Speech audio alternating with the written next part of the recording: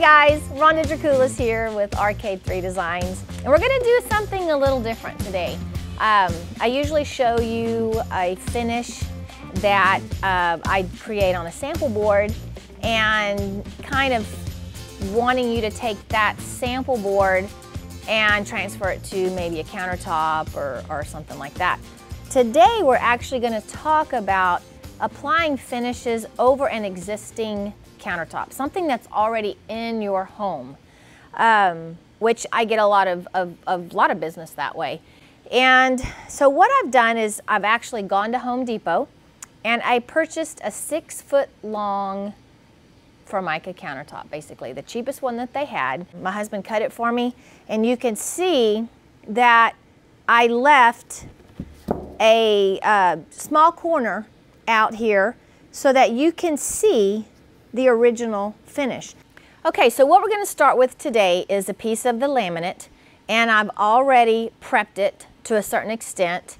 I have come in with a primer. Stone Coat Countertop sells a fabulous primer made for slick surfaces where your adhesion is really important.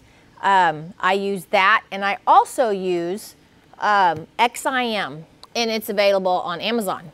So this is a great primer. Make sure that it is a bonding primer. It's not just a Kilts all-in-one primer or something like that. It must be a bonding primer, because what you're doing is you're taking a surface that's shiny and you're trying to make an adhesion. So what I do is I scuffed up the area with a 220 and applied my primer. I'm gonna go ahead and apply my epoxy finish, but I want to, for my customer's sake, as this being a sample board, I'm gonna tape off so that when I pour my epoxy, I can pull the tape off and you can see the original substrate on this.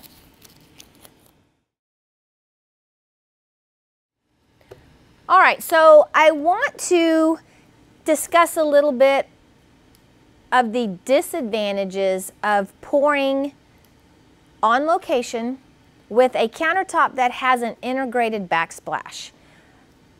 Epoxy, and it's being epoxy, is always going to run and try to self-level, because that's the properties of epoxy. So your backsplash is going to have less epoxy on it than, say, your regular surface. And a lot of times you'll come and you'll do a beautiful finish on this backsplash, and then in the morning you come and your beautiful finish has run down and pooled all in this area right here.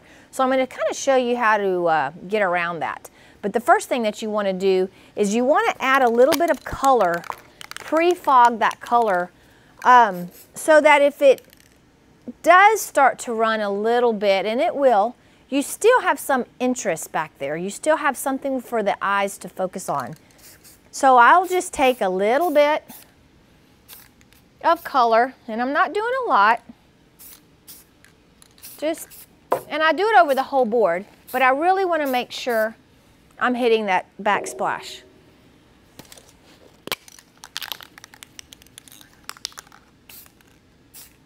Like I said, I'm not doing a lot. I also want to do the same thing to these front corners, or these front edges, I'm sorry, because again, that's where the epoxy is going to be running off, and it's going to be thinner along this area as opposed to the top.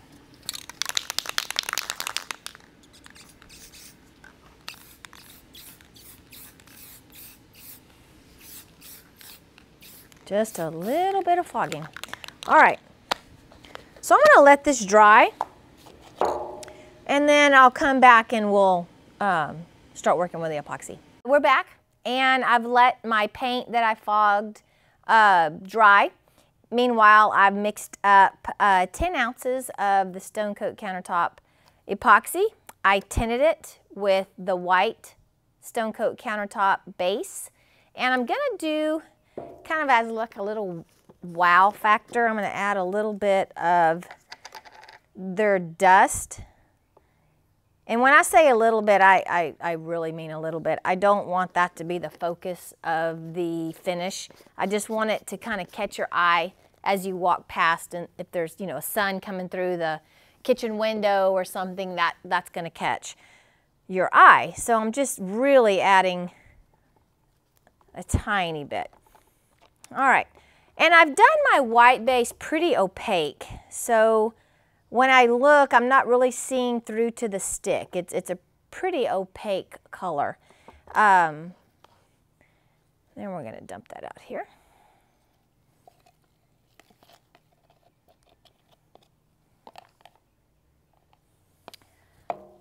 All right, I'm going to mix it up.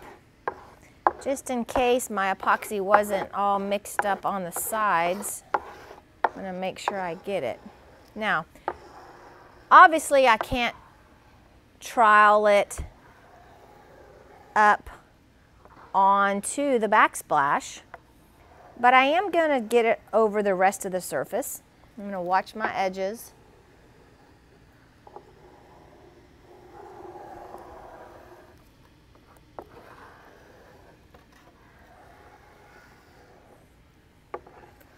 All right.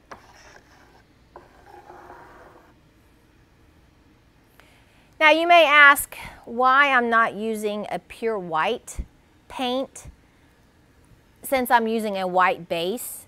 And the answer is, as I start doing my marble effect, I'm going to actually be tinting the white base. It's going to have kind of a grayish undertone, I guess. So if I were to have a stark white base, then every place where the epoxy was thin, at every break or on this back wall, being that my epoxy is not going to be a true white, once I start bringing in some colors, that vivid white is going to pop through and you'll really notice it. By going a shade lower, which is what I've done here, that's going to give me some depth so that I'm not just looking through the thin epoxy and seeing a stark white background. So that's why I've brought in a darker background. So I'm going to start chopping my surface, addressing my edges, and then I'm going to bring it up on the top.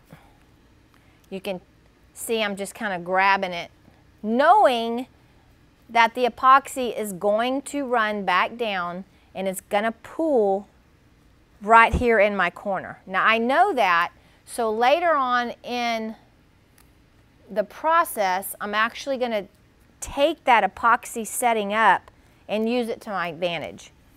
All right. Oh.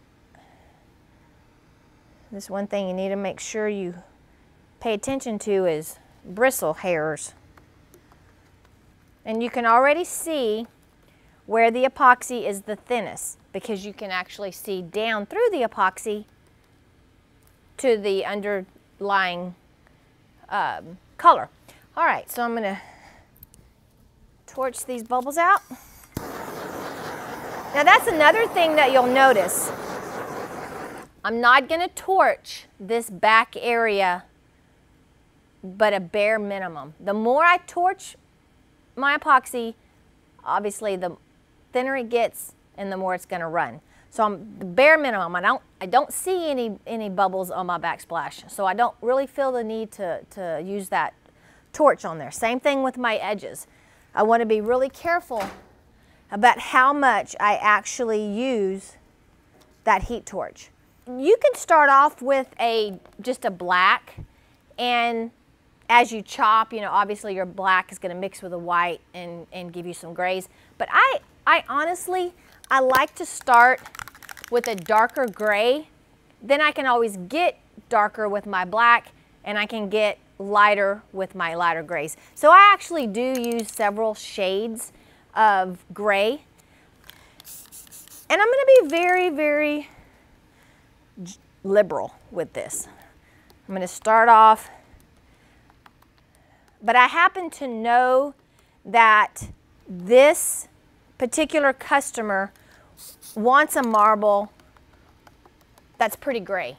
I know that she kind of does want more of a gray and not a lot of white. She's going to have stark white cabinets, so she wants her countertops to have a little more color in it. So I know that kind of going into it.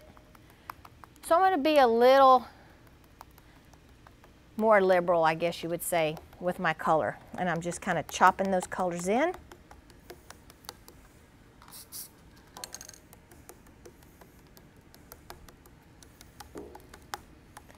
And letting it kind of start to move and make its own designs. Now, I am putting color back here, but I'm not going to put a lot of color, and I'll tell you why.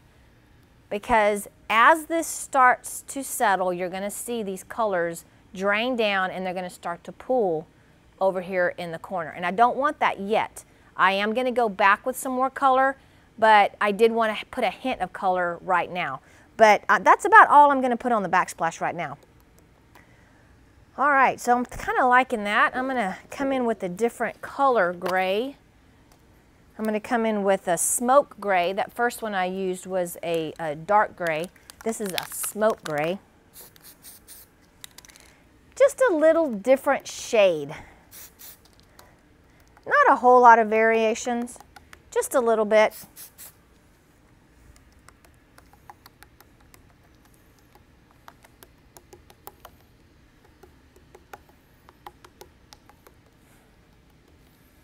Okay, so I'm going to use my heat. I guess I'll just use my torch a little quicker.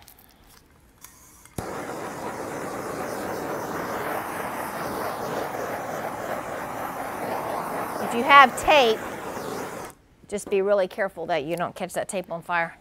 And I only tell you that because I've done it. All right, so I'm going to hit it just a little bit of the pearl metallic mist in 91% isopropyl alcohol with the mica powders. So I'm just going to hit just a little bit, and it's going to be just like the diamond dust that I put in there. I'm not putting enough on there to really cause a wow factor. It's just going to be a hint. All right, now I'm going to use my heat gun, move it around, get that marble effect going.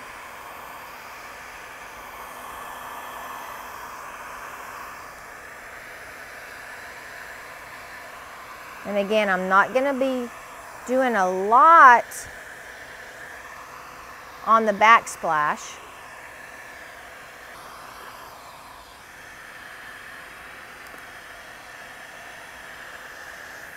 Okay.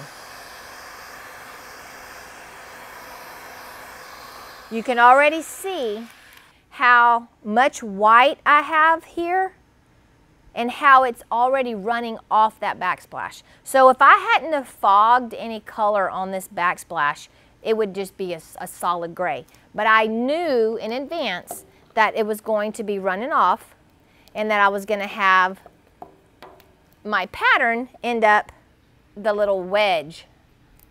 So I'm going to come back and I'm going to add a little bit of color.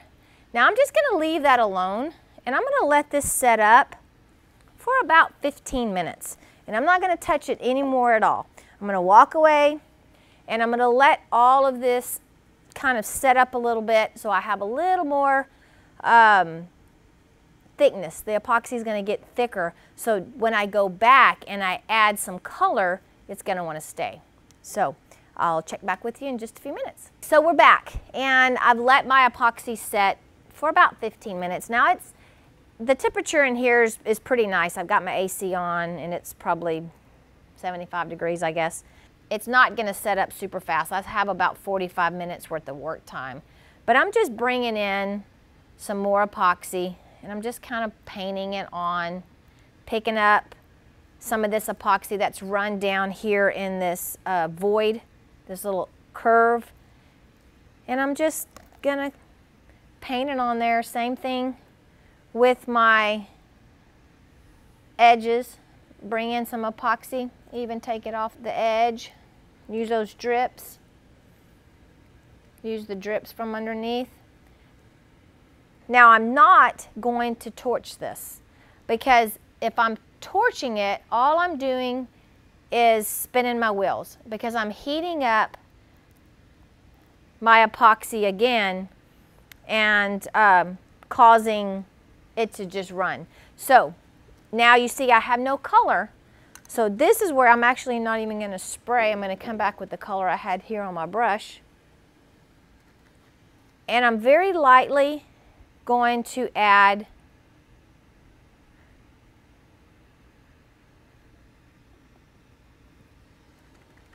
some color. I'm not going to over chop it because I know that this epoxy is still going to be running.